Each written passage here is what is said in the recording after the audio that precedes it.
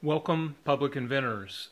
In my last video I demonstrated the turret joint, but I didn't really have anything put together. I didn't have the robot constructed. Here you see the first robot which I've constructed. I call it the GlussBot #1 because it is made from the material that I call Gluss, which is a series of linear actuators connected in triangles based on the ideas of Buckminster Fuller. Let me just get it started so you can see it. It's very slow because the Furgelli actuators are slow but powerful based on the way that they're geared. And what I'm doing now is attempting to make the robot move through its extreme points. As you can see, the base here has got carbon fiber tubes. The wooden base is just for show. It's not actually necessary.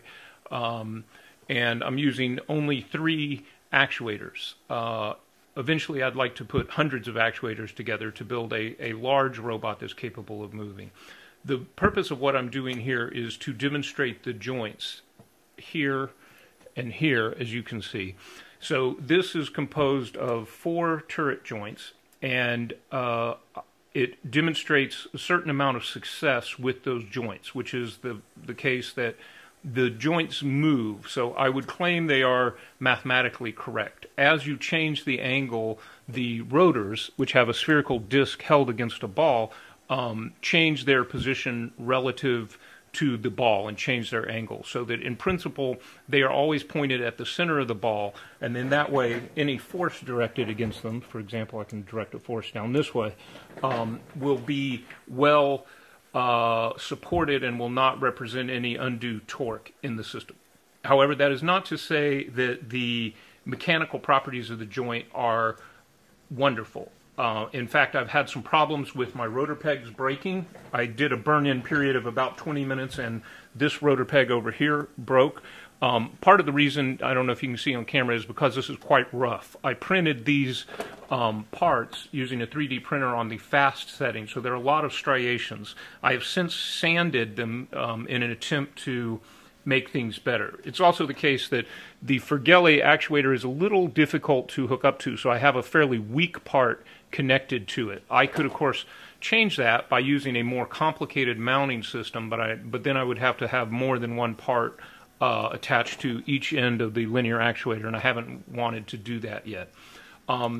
As you can see in this demonstration, the joint is not perfectly smooth. It's a little frictiony. When it gets to certain positions, it kind of sticks and then it pops into a new position. It just did it there. So it's working, but from a mechanical engineering point of view, I don't know even how to characterize whether it's a good joint from like a frictional bearing point of view. I think it's a good invention from a mathematical point of view, but of course we'll have to see. Of course, it's also simply made out of plastic. If these parts were made out of steel or brass or were lubricated in some way, which they are not right now, it's possible that the whole system would work more smoothly.